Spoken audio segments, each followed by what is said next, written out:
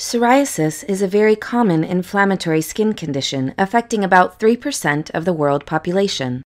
It is a chronic disease that evolves in the form of recurrent inflammatory flare-ups followed by periods of partial or complete remission.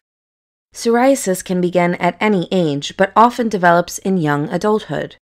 The disease may look contagious, but it is not. The most common type, known as plaque psoriasis, is characterized by the presence of red, raised, itchy, and scaly patches of skin.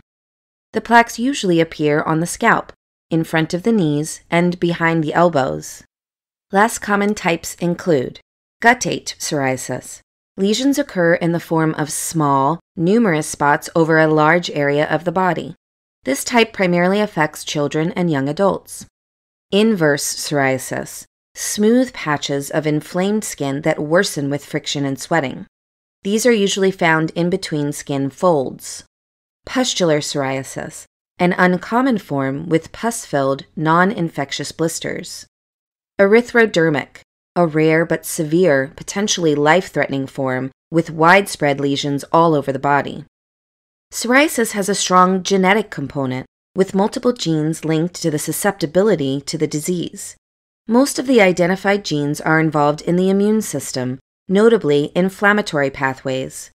In some families, psoriasis is an autosomal dominant trait. Flare-ups can be triggered by a variety of factors, including infections, traumatic injuries, stress, smoking, alcohol use, and certain medications. The first lesion usually appears after an upper respiratory tract infection. The exact mechanism is not fully understood, but likely to involve an overreaction of the body's inflammatory response. Inflammation dilates blood vessels, releasing chemicals, resulting in redness and itchiness. Large numbers of activated T cells infiltrate the epidermis and induce proliferation of skin cells. The cells divide and move up quickly in the matter of days instead of weeks. This causes cells to build up rapidly on the surface of the skin and form scaly patches. Common complications include eye diseases, known as ocular psoriasis, and chronic joint inflammation in the fingers and toes, known as psoriatic arthritis.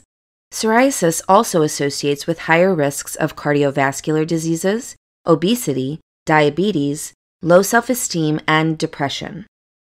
Most people with mild to moderate psoriasis can be treated effectively with topical agents. These creams and ointments have several effects: anti-inflammatory, slowing down skin cell growth, and reducing scaling and itching. Severe psoriasis may benefit from additional treatment such as phototherapy, the use of natural or artificial UV light to slow skin cell proliferation and reduce inflammation. The exposure time should be controlled to avoid unwanted skin damage and cancers. Systemic treatment is considered when other methods fail. This type of treatment involves oral administration or injection of drugs that reduce cell growth or suppress the immune system.